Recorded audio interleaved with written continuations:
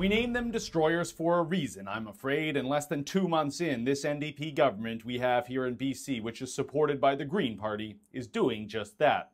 First, it was jeopardizing over 2,000 jobs on the Site C Dam when they sent it off for a fake review.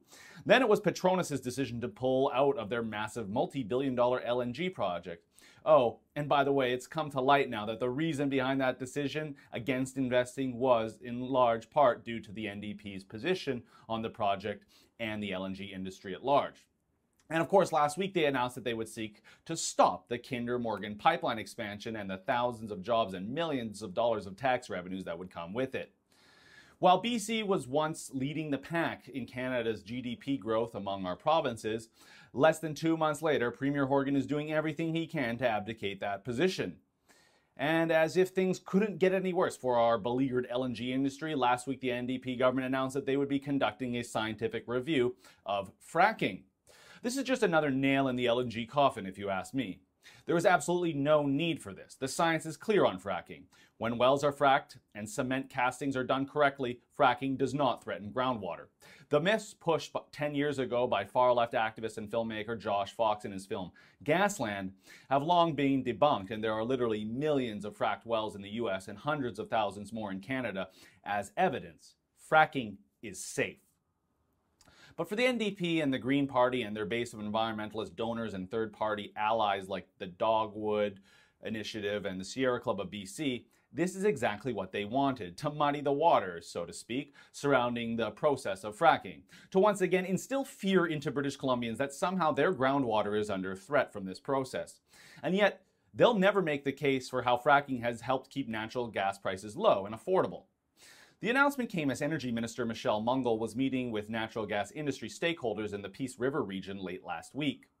Mungle was apparently impressed that they are now using recycled water in fracking operations, and told the Alaska Highway News, quote, "The actual fracking is being done so far below from where we pull our own potable water from that it was very interesting to see. I had read about that, but it was interesting to see it up close. What's going on?" Unquote. Well, if that quote doesn't confirm what we already knew, that Mungle is in way over her head on this file and her knowledge comes from what she's likely read online, I don't know, likely anti-fracking propaganda from the aforementioned environmentalist allies or Josh Fox's film. Mungle continued with another quote in the Alaska Highway News, this one a little bit more interesting because she was asked about another energy project, the Kinder Morgan pipeline expansion, compared to BC's LNG dreams. Quote, "One is for the Alberta tar sands, one is for BC. One is about bitumen. One is about a completely different product.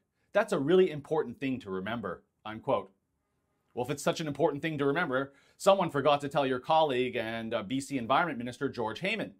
Heyman was once the executive director of the Sierra Club of BC before being elected MLA for the NDP in the 2013 election.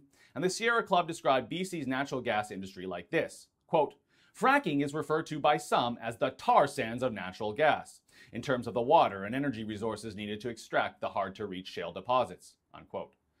So you see the disagreement already in this new cabinet. Now that was the Sierra Club's official position, and Heyman was in charge of the club at that time, but how does he personally feel about fracking?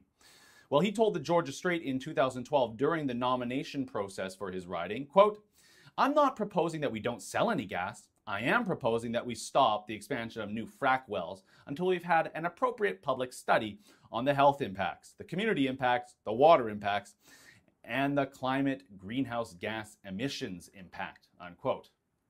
If you didn't already know by now, George Heyman is an anti-fossil fuel extremist. Now, there was a time when Premier John Horgan was the energy critic for the NDP before he was leader, and during that time, Horgan was not a fierce anti-fracking critic like some of his cabinet members.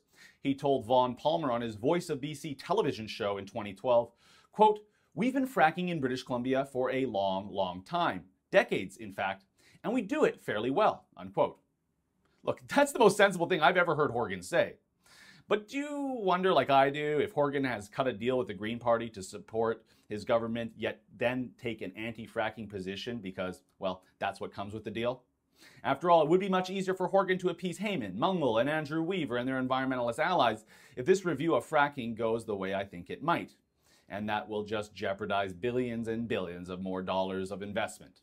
Destroyers indeed. For the Rebel.media, I'm Christopher Wilson. Thanks for watching. Make sure you never miss a Destroyers video by clicking subscribe on our Rebel Canada YouTube page.